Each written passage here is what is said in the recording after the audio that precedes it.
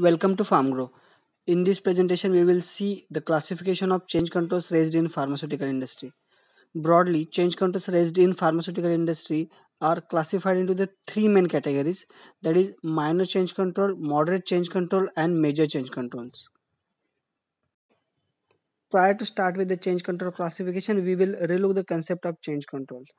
Change controls are used to control over the proposed changes in the pharmaceutical industry.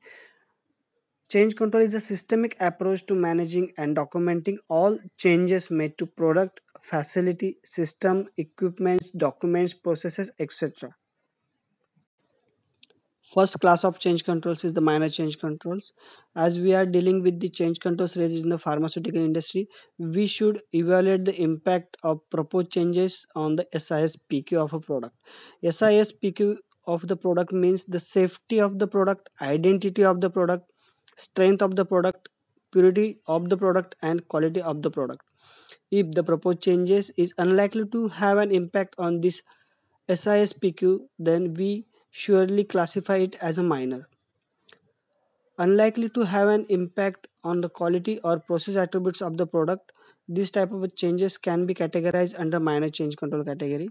Minor changes does not alter process significantly. These changes does not require additional testing or the revalidations, or the requirement if identified it is very minimum. Minor change controls doesn't have an impact on the regulatory filings, and these are majorly initiated for the improvement of the procedures or the processes.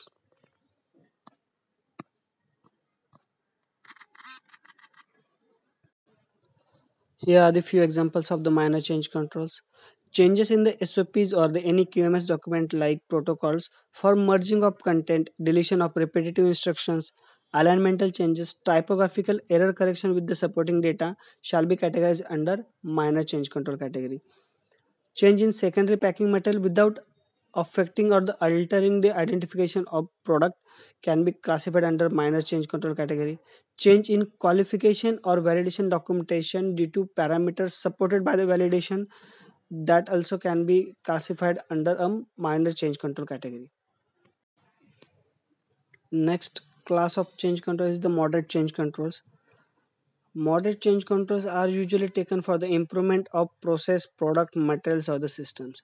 These changes may have an impact on the quality or process attributes of the product. So, while proposing these changes, proper evaluation shall be done for the additional testing, additional qualification requirements, and their fulfillments.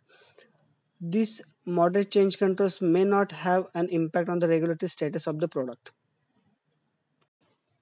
Here are the few examples of the moderate change controls.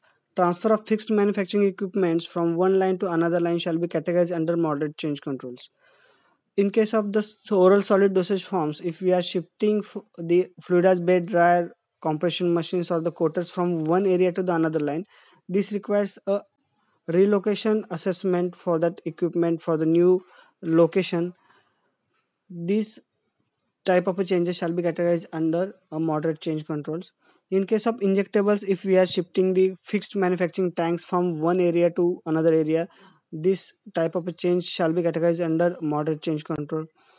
Change in source of any excipient which may have impact on the final quality of the material shall be categorized under moderate change controls.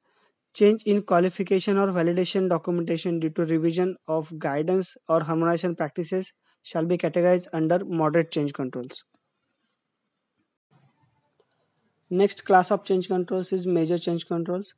As we have discussed in the minor change control category, the concept of SISPQ.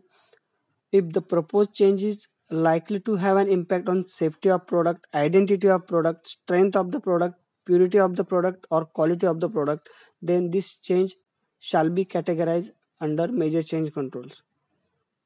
Proposal of major change requires a additional or the major testings or a suitable requalification or revalidation studies to justify the proposed change. Proper impact assessment for the proposed changes shall be required for the changes proposed under the major change control category.